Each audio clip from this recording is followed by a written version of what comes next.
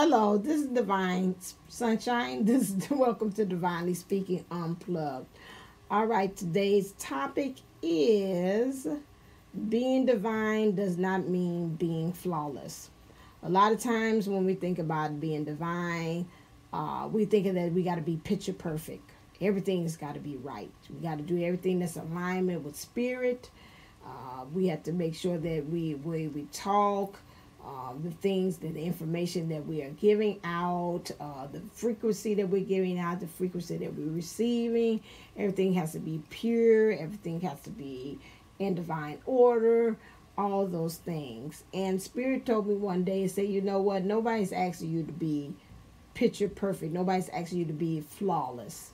You know, you think about like Beyonce, and it looks like the perfect, the hair is together, that makeup is looking like her face been beat by God himself, and you know, not a hair out of place. The outfit is banging, it's all in there, all together and put together tight and right. The body is snatched up, you know, and everything. And it's like, you know what, in trying to be flawless, we are creating more flaws. We are also bringing up the traumas. We are also not really looking and valuing ourselves for the way we are and the way we are actually showing up.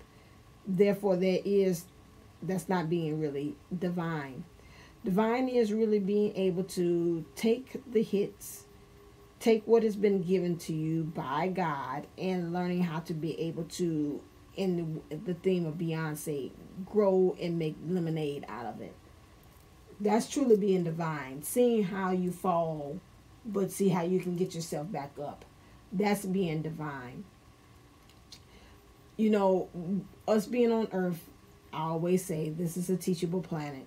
This is always about teaching. This is always about growing. Through those growing pains, that's being divine. Learning how to be able to grow into it. That's being divine. So when we're thinking about being really divine, you know, it's really about trying at all costs, or in any situation, how we are going to link back up with that light, that true light that's within us, and being able to shine through things regardless. That is truly being divine.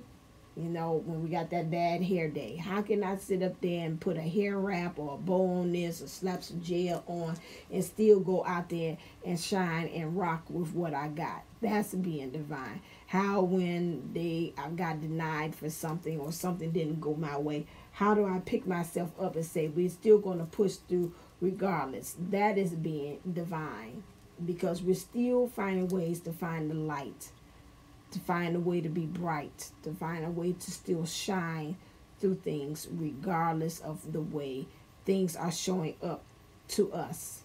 And we're finding ways to kind of elevate, to levitate, to go ascend above those things. That is being divine. When somebody tells you something going off on you, and you know that you don't actually deserve that, and you find yourself not going on that person's level, that's being divine. Or somebody tells you something and you find a nice way to enlighten that person, to read them back in a nice way. That's being divine too, as well. As long as you're standing in your truth and it's not come from ego based, and you want to set the person right, and you want to have justice and balance and harmony in that situation by just telling them, hey, this is the truth. That is being divine. A lot of times we look at the spirituality and we use that and we hide behind it. We don't really try to express ourselves. Well, you know, that's not really being namaste. That's not really truly being kumbaya in all of this. But is that truly being divine? Maybe that person needs to get that record set straight by you. Maybe they need that piece of truth that you got to set the record by in them. That truth, because maybe where they're a little off-centered. Maybe that person is in a bad mood or has a funky attitude, and maybe you bring that ray of sunshine and finding a way to make them laugh or seeing the lighter side of it. That is a way of being divine. All of these things is, but when we're trying to reach perfection in a world that's really is not based upon or founded upon being perfection, that's when we stop being divine. Learning how to take what we have and elevate it and take it to the next level, that's when we are truly being divine. All right, then, I just wanted to leave you with this message so you can be able to look at and give yourself permission. I said that before about you not doing things all perfectly. I feel like that's coming back again, and how we got to surrender and give into that and let ourselves know, hey, it's okay. It's okay where we are. So if you're interested in getting a reading with me, you can go to Divine Unisouls11.co. If you want to have a past life regression session where you look into your past, this life, or either other lifetimes, whichever way your spirit pretty much draws attention to you, as we do our session, we can be able to expand where you are to get more answers, so you can be able to connect the dots to see why things are happening in your life the way they are.